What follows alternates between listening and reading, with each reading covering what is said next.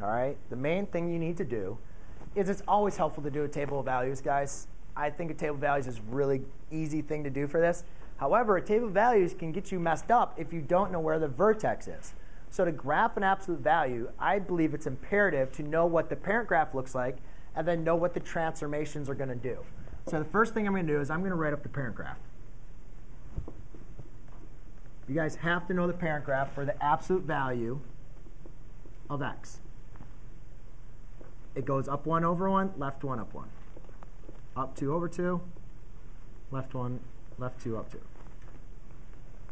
So it's a nice V, and it looks like that.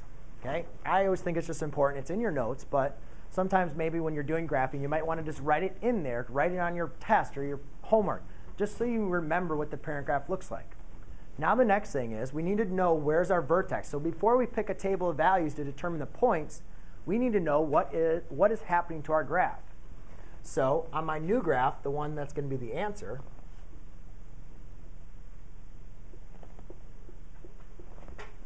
let's look at the transformations. So the first one is we have a transformation inside the function and we have a transformation outside the function. When it's inside the function, that tells us to do what? Shift left or right. So when it's +1, that tells us to go where? Shift left, right? -2 tells us to shift down. Very good. So the only point, I mean, I could use any one of these points, but I always like to use the dot at 0, 0. So that's telling me to go left 1, down 2, right? So this now point has shifted left 1, down 2. Then what is that negative? Yes? Huh? Yeah. And this tells you to go down 2. Yep. So I'm going to go down to, what does that negative sign outside of the function tell you to do? Reflect about the x-axis, right? So instead of it now opening upwards, it's now going to open down. So if you wanted to sketch the graph, it would look something like that, right? You know it's left 1, down 2, and it opens downward. Yes?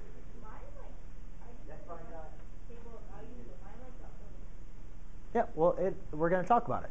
What does the 3 do? Remember, what does the 3 do? 3 is going to dilate it, right?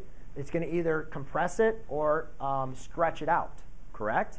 So when A is the absolute value of A, we don't worry about the negative.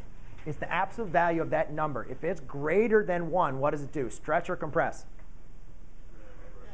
Stretches it vertically, but you could say compresses it horizontally. So what we could also say, sometimes to make it easier, we just say it's skinnier, right? It looks skinnier than the parent graph. Now, how do we know what the points are? Unfortunately, I like to go back to the table of values to check it. So I know that this point is at -1, -2, right? What we can do is to pick how skinny is it? Let's pick a point to the left of the vertex, and let's pick a point to the right of the vertex. Yes? Huh? Because you need to know how skinny or wide it is. This is dilating it, right? You need to know where it's going. It's not going up 1, left 1, up 1 to the right 1, up 1 to the other one. It doesn't have this same features. You're now multiplying it by 3. So let's take a look at it. Let's go over -1, -2. Let's do -3, and let's do 1. So what I'm going to do is my table of values. I'm going to have x, y. So we already know the vertex now has been changed to -1, -2, right? By our transformations. Then let's take a look at -3. So if I plug in -3 into my function, y is greater than, well, let's just do equals. We're just going to set it up. Y equals -3, absolute value, -3 plus 1, absolute value minus 2.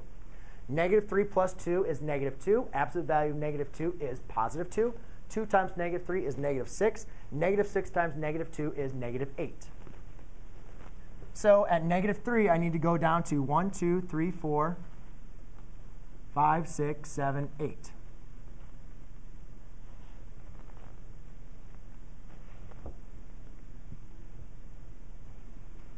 Okay, and then let's check 1. Y equals, so -3 is -8. And at 1, you do -3 times, put them in parentheses, 1 plus 1 minus 2. 1 plus 1 is 2. Absolute value of 2 is 2. 2 times -3 is -6. -6 times -2 is -8. minus 2 is negative 8. Correct. But negative 1 goes down to 8. So by choosing what you need to do, ladies and gentlemen, to revert everything again, we haven't actually, I kind of jumped ahead because I have to go back and check the inequality. But just on graphing it, you have to make sure that first you know where the translations are doing. What's happening? Shift left, shift right, reflections. Then you find the vertex. Pick a point to the left and right to help you with the dilation. You guys can see this is skinnier than that one, right? I'm not the best artist in the world, but this is skinnier, right? It's been compressed. How do you know how much compressed? Pick some points. Pick a point to the left and to the right of the vertex. Evaluate them and plot them. Connect from the vertex. So that's how you graph it. Now we need to look at, ladies and gentlemen, this doesn't say just graph the inequality. This says graph the absolute value inequality, meaning we need to know what this sign is. If it's greater than, that's going to tell us to either use a dashed or a solid line. Which one? Dashed. So make sure you use a pencil so you guys can make this a dashed line. Or just look ahead before time and know that it's going to be a dashed line. Okay, I got kind of caught up into teaching how to graph it, and I forgot to mention, I forgot to realize we're doing an inequality, not an equation. So this is going to be a dashed line. Now, how do we determine where to shade? Do we shade outside or inside the function? We need to pick a test point. And the best test point ever in the world to pick, as long as your graph doesn't go into it, is 0, 0, right? Why make work so hard on yourself?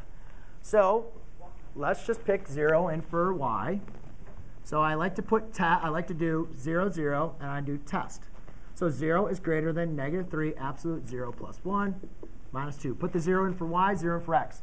0 plus 1 is 1. Absolute value of 1 is 1. 1 times negative 3 is negative 3. Negative 3 minus 2 is negative 5. Is 0 greater than negative 5? Yeah. True. So we write a nice big true. Write a nice big true. So 1, Mr. McLogan knows that you used your test point. You showed your work, and it knows it's true. And then also I know that that means all values outside of the function are going to be true. And all values inside your function are going to be false. And that's what your graph should look like. OK? Ta-da. Yes, and then yes. Negative 8? Yeah. For which one?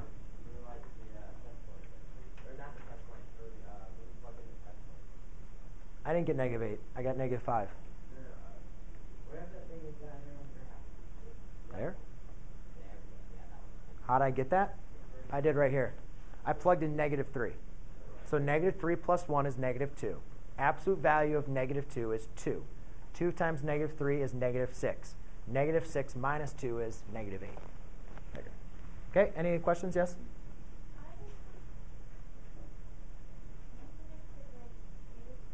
Pick any number you want, as long as it's either inside or outside of the function.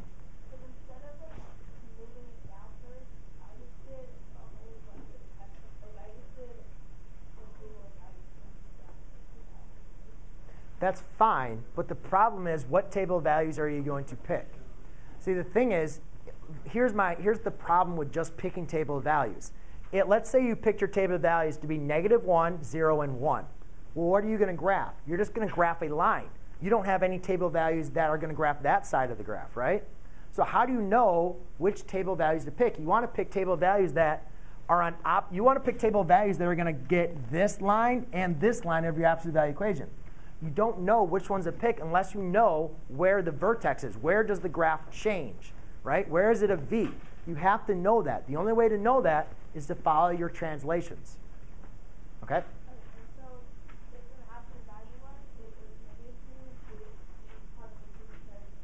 Yeah, you shift to the right too. Yep. Yes, you're shifting to the left. Yep. For that. Make sense a little bit? So yes, you can do the table of values.